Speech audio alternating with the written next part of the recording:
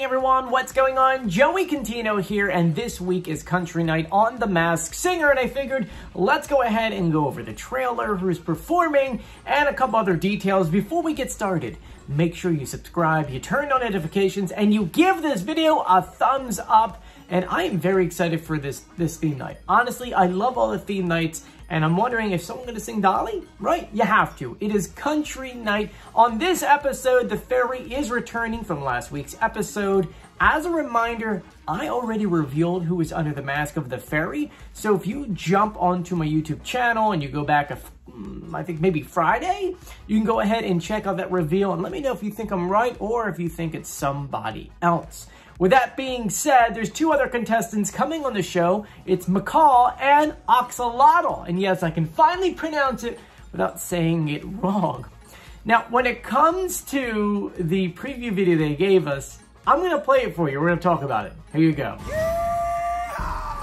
Fox Wednesday. Throw on your boots and saddle up. It's Country Night! The Masked Singer's going buck wild for the gosh darn cutest costume yet. The Axolotl! The Axolotl? And can this songbird sing? I have a new favorite! Caw, Plus an unmasking hits down home. This is family right here. You had me. So I don't know if you caught that. Besides everyone looking country, wearing, plaid and all that jazz, did you notice for the reveal, it's somebody they know?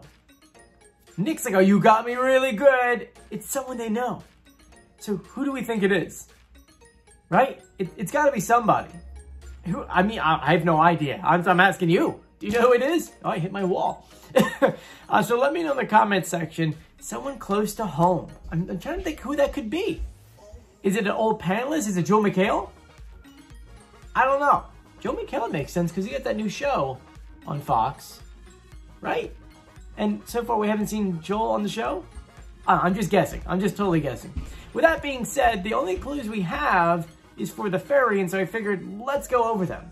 She says, making my debut in Sesame Street night makes me feel right at home-ish, because I grew up in these streets. Some might say I'm a bit of a nepo fairy. I mean, while other kids had allowances, I made my pocket money charging the neighborhood kids to come over and watch my dad hang out at home. So a famous dad. I definitely could have made a more direct route to fame like some of my friends I grew up with, but I chose a more divergent path, prioritizing my education and traveling the world. But eventually it led me back to the limelight of Tinseltown. The visual clues we saw is cleaning, badge, money, panther, basketball, Christmas tree, and rubber ducky. And then the final clue, thanks to the Cookie Monster, was endless love. All those clues add up to one person, and I have the pitch correct audio for you. Once again, if you want to know who it is, go check out my reveal video, but here is the pitch correct audio. Making my debut on Sesame Street night makes me feel right at home-ish. Making my debut on Sesame Street night makes me feel right at home-ish, because I grew up in these streets. Some might say I'm a bit of a nepo fairy. I mean, while other kids had allowances, I made my pocket money charging the neighborhood kids to come over and see my dad just hanging out at home.